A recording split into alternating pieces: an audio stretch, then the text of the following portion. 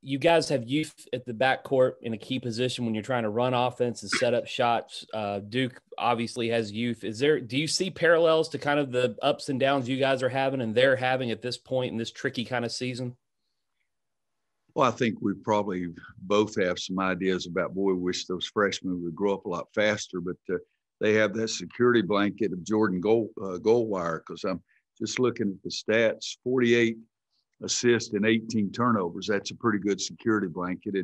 And Jordan's probably doing a lot of things offside the court too with their young guys. And we don't really have anybody in the point guard position or the positions that we have guards all the time. We don't have anybody with that kind of experience to help them out. But there are some similarities, I'm sure. Both of us are probably frustrated at times, but also have to be understanding, because what the kids are doing now is much different than what they were doing last year.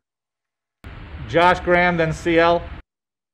Coach, there's the historic piece of this game. There's the stat that's been thrown around that this is the first time you guys have met in 61 years, both being unranked. I think you would have been 9 years old at the time. So rather than asking what memories you might have at 9, unless you have a good story, what's the earliest memories you have of this rivalry watching it? Oh, man.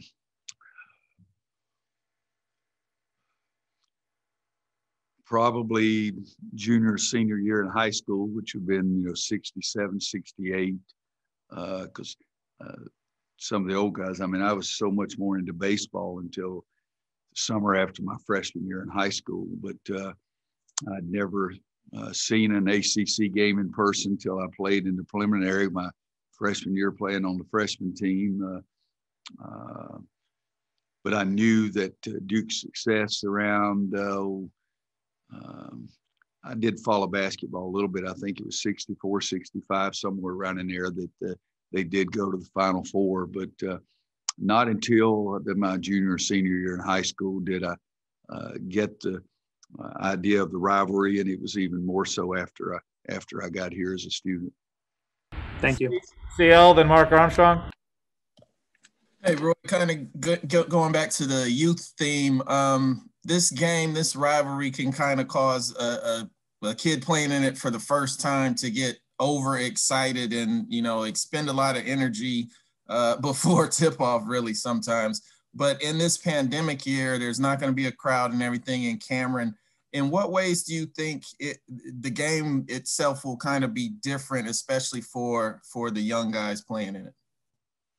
CL, that's a good question. But I've been asking that all year long, how they're going to react going into gyms, nobody there, going into a place where it's 2,000 or whatever it was at Clemson the other night is all not normal for what we've seen in ACC basketball. But by this time of the year, I think the kids are understanding that part of it. I think they would be shocked if they came into the Smith Center and all of a sudden there's 21,000 people in there, and they would be shocked if they went into Cameron and it was completely full. But what we're doing is we're going in there and playing the same scenario that we've been playing all year. And yes, the Duke game is a huge game, and yes, it'll always be a huge game. Neither one of us have had the success so far that we would like to have, but they'll listen to the upperclassmen about a lot of the games. But this year is so unusual. I don't know what to expect from one day to the next, so I don't even know how to think about what they may be thinking themselves. Mark Armstrong, then Andrew Jones. You may have kind of started to answer my question there, Roy. I've seen a lot of chatter amongst fans that they even forgot this game was coming up. Does it feel the same, aside from everything else we're all dealing with? Does it feel in any way different, the dynamic, given the relative lack of success you've both enjoyed this year? Is it just as intense leading up as it would always be? Well, it'll always be intense because it's Duke in North Carolina, but you're right. We have some wounds we're trying to get them healed, and some problems we're trying to get fixed. I don't want to speak for Mike's team, but I would assume that they have those same kind of feelings that we do, just trying to get better every day. And then all of a sudden, wow, we're getting ready to play Duke, and we're nowhere near where we want to be. I know that part of it for sure, but it's such a different world that we live in. But also, I'm very happy about the fact that it's a different world for me as a coach to understand what the kids are going through every single day. It's different. It's hard trying to figure out what those kids are feeling, and with mom and dad and the people around them and what they're experiencing. I've never had a scenario like we have right now. With truthfully 7 of our top 10 players are freshmen, or 7 of 11, 7 or 10, either one of those. And so for me as a coach, it's been a learning experience, but it's also been a hard learning experience. But it's been that every single day and every single game. Andrew, then Brendan. Hey, Coach, what kind of problems does Matthew Hurt present? And is he one of the more unique players in the league that finding a guy that can kind of stick with him and keep him from getting looks is maybe one of the bigger challenges you have facing anybody? Yeah, there's some guys in the league that big guys who can shoot the ball from range. I don't know that there's anybody that does it as well as Matt does. And then when he goes down in the low post and shoots that little turnaround fadeaway, it's pretty automatic too. So I think it's a little bit of a different challenge. There are other guys who can shoot it, but I don't know that anybody does it any better than Matt does for sure. We tried to recruit him really, really hard ourselves, and so I've seen him play a lot. But his is a little different. He gets a lot of shots. They need him to get a lot of shots. And he makes a lot. I'm just looking at 53%, and 69 of those 173 shots are 3-point shots. So that's a heck of a percentage right there for a guy big or little. And I think that he is a little more unique than the rest of the big guys in our league that shoot it so well. Brendan and Jared Fialco. Hey, Roy. Yeah, I wanted to ask you another sort of historical question. When you think back on the history of the rivalry, the games you've watched and obviously been a part of, what is it that sets certain ones apart? Is it the stakes? Is it the teams? Is it the endings? But in your opinion, what sort of makes for the best UNC Duke games that you've experienced? Oh, boy, that's an unusual question for me. I think that you're always going to have the big game attitude and the spectacle and the pageantry around it. That is taken away with no fans in the stands. If I had to pick one, I would think when the stakes are the highest. Those are the games that I remember the most. It's the last game of the year for a conference championship, or who's going to get a number 1 seed, or what it is. And these games are usually in the second half of the season. There's not one that we don't normally play Duke, the first conference game or anything like that, when you're not too sure about your team. So I would think that the most special ones to me are either one of two things. It's where the stakes are really, really high, or it's senior day for us here. And for me, the way I feel about our seniors typically, I think those are the ones that usually are the most memorable for me. Thank you. Jared Fialco, then Greg Barnes. To follow up on that, Roy, this is a series that is marked by these indelible moments in time that are never forgotten. When you think of the series, is there a specific image or a specific emotion that comes to your mind? Oh, no, I don't know that I could pick one. There are a lot of emotions. Tyler Hansbrough walking off the court bleeding like that. Danny Green with the big dunk over at their place. The negative side, Austin Rivers making that 3 in our building. Going over there with Marcus Page and Bryce Johnson and winning the conference regular season and beating them on their senior day. There's a lot of those memories.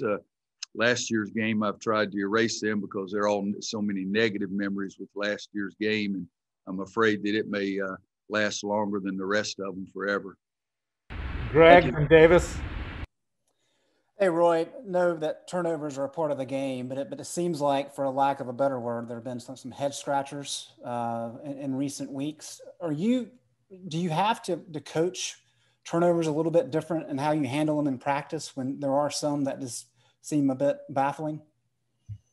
Greg, I think they are head scratchers or baffling or frustrating or whatever you can describe them with that. It's really something that irritates every coach, irritates me a great deal because we've emphasized it so much.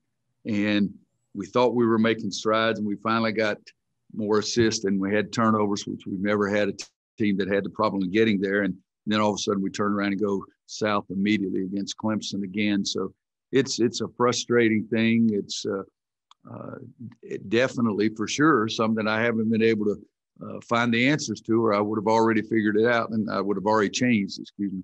But no, it is frustrating, and we can say all we want that we got, RJ's a freshman, Caleb's a freshman, Kerwin's a freshman, all those. Anthony played 4 games last year, but the bottom line is we got to stop turning the daggum ball over if you want to be really good.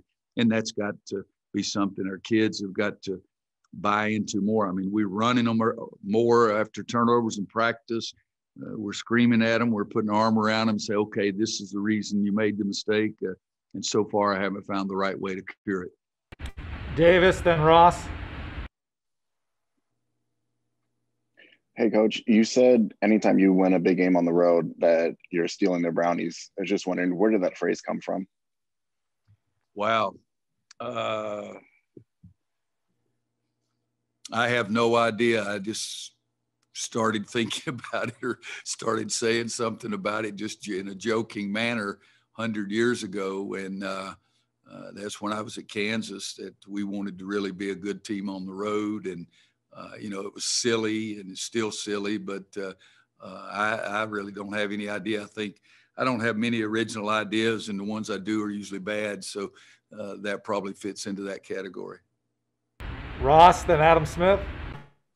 Hey, Coach, hopefully asking this near the end of the press conference, but after the Clemson game, you mentioned Clemson was not a sloopy dog. Could you kind of explain that reference and what you meant by that? I just meant it's not a team. It's a bad basketball team. It had nothing to do with Snoop Dogg. I might have said Snoopy Doll, and you thought I said dog. I have no idea. It was just I get frustrated sometimes that we don't give the other team credit. And, we're not playing. I'm looking at 5, 10, 15, 16, 17 pictures up there. What it means is we're not playing U17 guys. We were playing a basketball team that's very good, particularly on the defensive end of the floor. If we were playing 17 faces, we looking at a pair, I wouldn't be talking about that because we'd beat the hell out of you guys.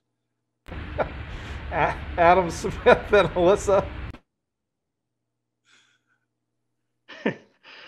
Oh my goodness. Hey, good luck following that one, Adam. Well, Roy, just to be clear, I had told Ross that I thought that might have been a droopy dog. You've made droopy dog references over the years, I feel like. I didn't know if Sloopy and Droopy were tied together, but anyway. What you mentioned earlier that it has almost become normal, not normal, but you've almost become used to playing in places that are empty or limited capacity. Is at Cameron, when that place is full, because it's so compacted and tight, do you have to yell the most there to get your point across when it's a normal season and things are pretty wild there? And also, do you think that when you go there Saturday, that just the fact that, that it will be empty, do you think that would be the weirdest of the situations that you've played in this year, of just the empty buildings? I don't know that it'll be any more weird than any of the other places, because it's just weird, unusual, whatever terminology you want to use. But it's something that by now you've almost become used to, so it's not as weird anymore. But no, I think their crowd is fantastic. It is a smaller place. The sound in there is really difficult. It makes it difficult for you to communicate with your team.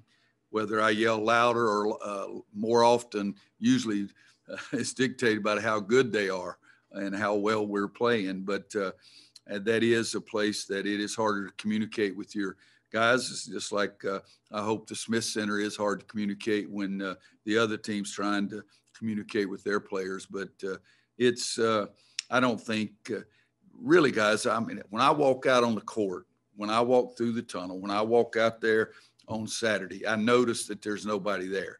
Then when the game starts, I'm really not that concerned about who's there, who's not there. I mean, I'm trying to focus on what's going on the court. And yes, they can hear me easier most of the time.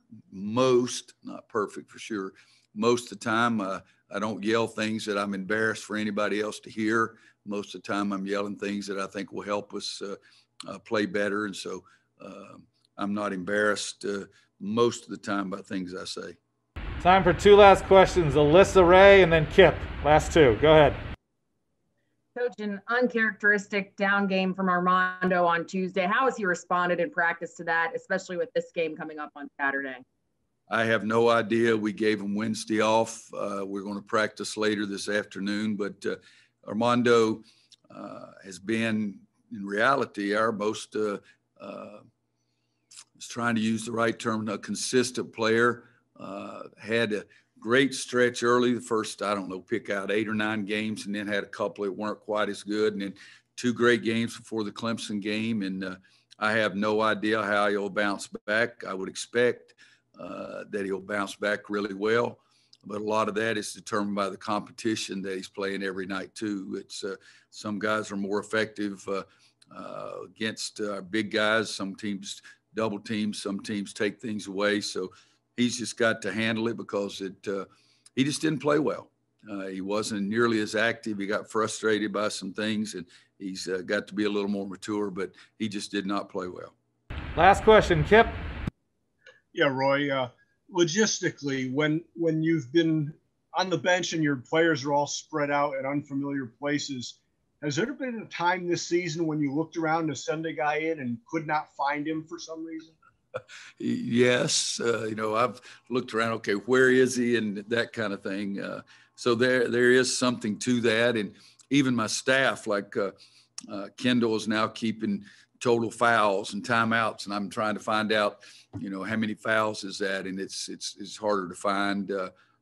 But that's part of the being unusual. But Kip, I think that you should talk to Kirsch, because every press conference we have, I think it may be because he thinks you're the oldest, you get the last freaking question.